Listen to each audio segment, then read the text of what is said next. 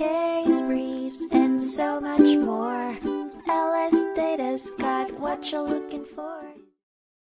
The United States Court of Appeals for the Federal Circuit heard the case, Nucor Corp vs. United States, in 2005.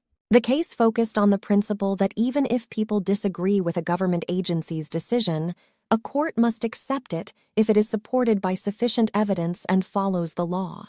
U.S. Steel and Nucor filed a petition with the International Trade Commission to investigate the impacts of cold-rolled steel imports on the domestic steel industry. The commission found that the imports were not causing significant harm, but this decision was challenged by U.S. Steel, Nucor, and other domestic producers. The case went to court, which upheld the commission's finding that import data was relevant in assessing harm to the industry.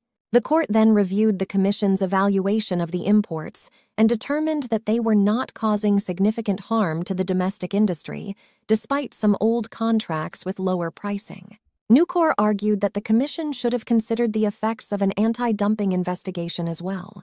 However, the court found the commission's assessment of both investigations sufficient.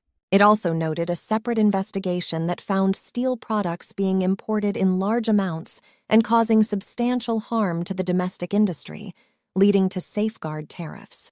Ultimately, the court upheld the commission's decision that cold-rolled steel imports did not cause material injury to the domestic industry. The commission had sufficiently considered factors such as Section 201 relief and anti-dumping investigations, and the court determined that it met the legal requirements under anti-dumping and countervailing duty statutes. Case briefs, and so much more. LSData's got what you're looking for. Visit lsd.law, elevate your mind. Leave the stress of class.